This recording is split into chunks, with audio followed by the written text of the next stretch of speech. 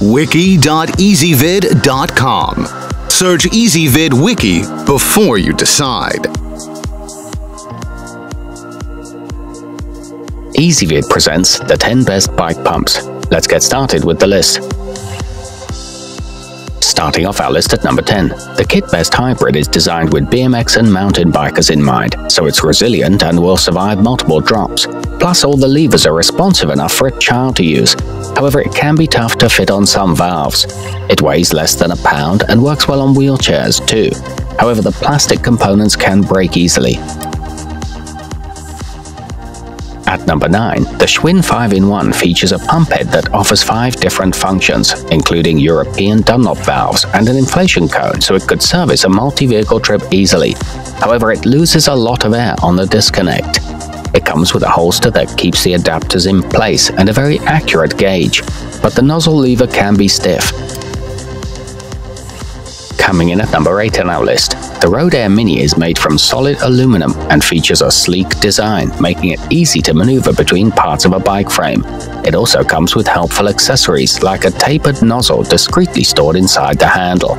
It includes a dust cap to keep the head clean and an instructional ebook. However, it can slide off a bike when mounted. To see all this stuff, go to wiki.ezvid.com and search for bike pumps, or click beneath this video.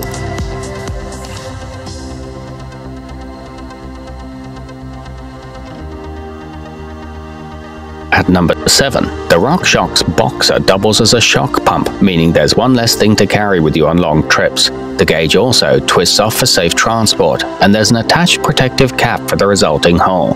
It offers a compact mounting solution and the option to pump high pressure or volume, but it is heavier than similar models.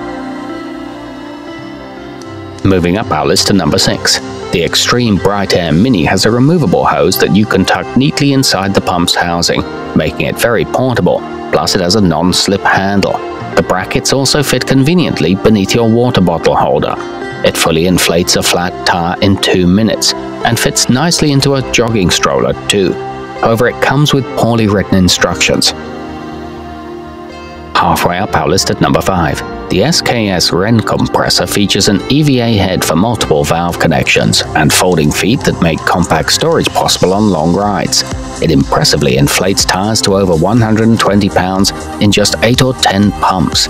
It's heavy duty and will last for years, and the air chuck switches on and off easily. It delivers a maximum pressure of 230 psi. At number 4, the Topeak Joe Blow features a wide base for optimal stability while in use, and a handy handle lock that prevents it from opening during transport. It also has an air bleed valve so you can leak out excess pressure. It comes with a thick hose that won't puncture or tear, and has a smooth and effortless pump action. However, the T-valve adapter is bulky. Nearing the top of our list at number 3, the Vibrelli High Performance features a T-valve that prevents leaks and helps it pump air rapidly.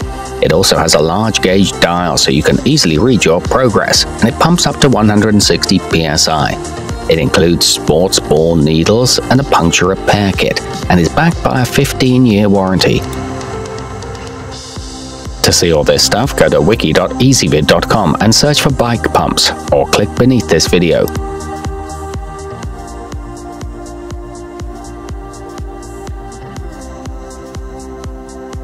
At number 2, the EyezOff GP96 is compact and includes bolts to attach it to your bicycle frame, so it's extremely easy to take with you everywhere you go. It also has a soft grip handle so your hand won't blister during big pump jobs. It has an aerodynamic shape and comes with a Velcro fastening strap, so it won't fall off even on bumpy rides. And taking the top spot on our list, the Serfas FMP-500 is built with an oversized gauge for easy pressure management and fits both Schrader and Presta valves for optimal flexibility. Its high-volume airflow fills tires to a rock-hard pressure quickly. It features a durable steel-braided hose and a solid metal barrel and base. It seals the valves perfectly every time. To see all this stuff, go to wiki.ezvid.com and search for bike pumps, or click beneath this video.